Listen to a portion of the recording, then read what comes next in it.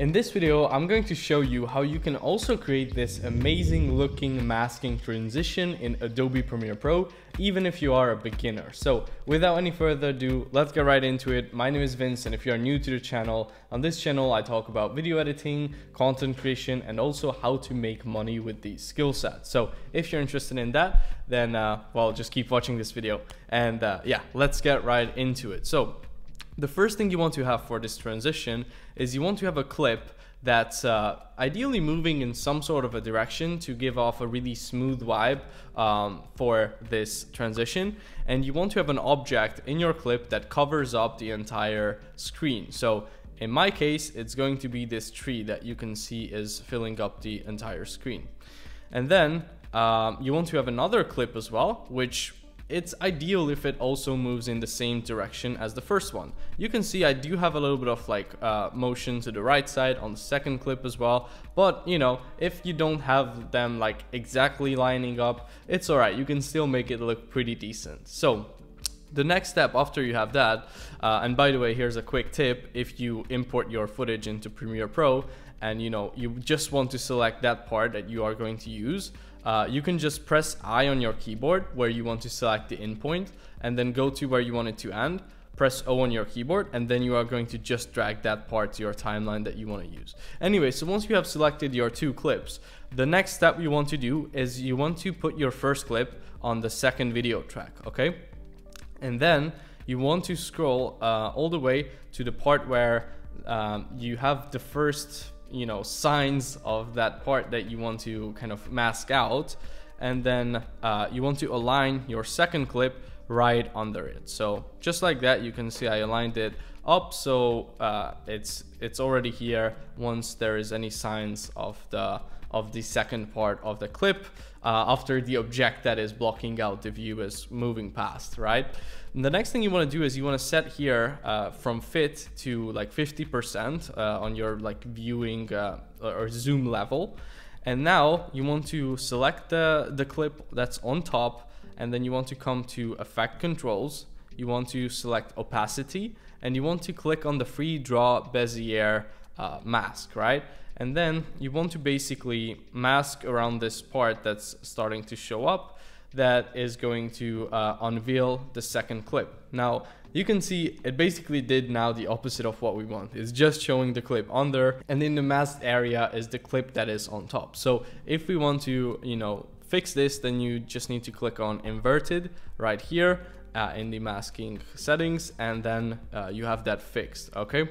So next up, what we are going to do is we are going to press on the little hourglass button and click toggle animation on mask path. So what this is going to do is this is going to allow us to create this animation so that our mask actually like moves together with the movement of the object.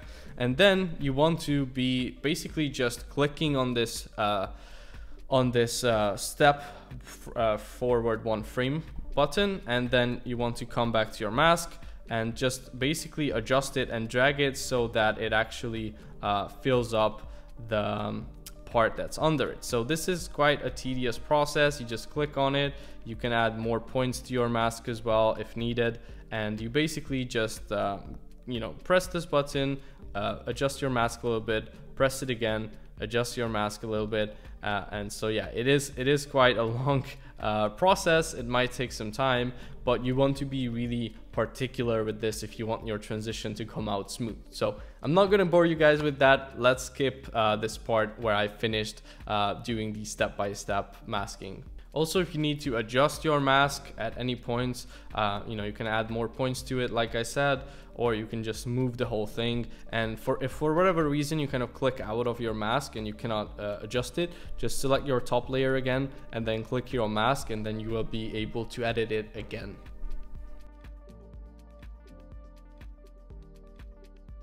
All right, so we are basically done with it. Make sure that your mask is covering your entire video. So now if we go ahead and kind of play this back, you can see that our mask is kind of stuck here for a while. So what you want to do to fix that is click on the mask again and just drag it out from your screen, and this way even yeah, and then go to the place where it should start and then make sure it's in the right spot there. So yeah, we can play it back and you can see it looks pretty good.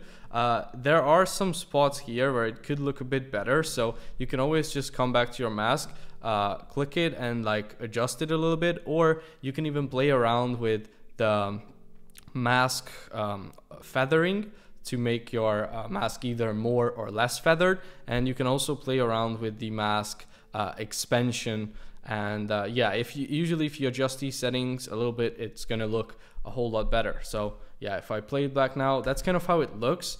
If you want to take this even a step further, you can add what is called time remapping to this to make your transition look even better and smoother, and maybe even add some sound effects to it. So the way I like to do it personally is by selecting both clips, right clicking, and then clicking on nest. And I'm going to create a nested sequence, which will basically like put these two clips into one. And you can always go and make more adjustments by just double clicking on your nested sequence, and then it will open it up so you can adjust the clips manually there as well. But now with this nested sequence, I'm going to come here to where I would want my speed ramp transition to start. I'm going to right click on my footage. I'm going to come here to the bottom where it says show clip keyframes, time remapping, speed. I will click that, and here I will press command on my keyboard, or control if you're on Windows. Press on this white line that just appeared on my screen, and that added this marker, as you can see. Now I'm going to go to the part where I want it to kind of stop. So I want my speed ramp to stop like here. I'm gonna press command and click again, or again control if you're on Windows, and then this middle part between the two markers, I'm going to drag this line up. So you can see it sped up that part to like 240%. You can also drag out these little markers like this to like smoothen your speed ramp transition. And now if I play this back, you can see it kind of sped up that part. So yeah, it did play back a little bit laggy for some reason here. But it should look pretty good once I export it. So yeah, at this point, you can maybe even add some sound effects, like a whoosh sound effect to it, you know, some sound design, a color grade, stuff like that to make your footage look even better. Or you could add a little bit of motion blur. But overall, I think this transition looks pretty good. And you can get really creative with this. You can use all sort of objects that block your view, or, you know, so many clips, so many ways to be creative with this masking transition. So try it out for yourself, give it a shot, and I hope you are going to be able to use it in your next project. And if you want to learn from me more and master content creation, and also get your videos reviewed by me personally, then go ahead and check out Magnetic Editing, which is my editing masterclass, in the description below, and I will see you guys in the next one.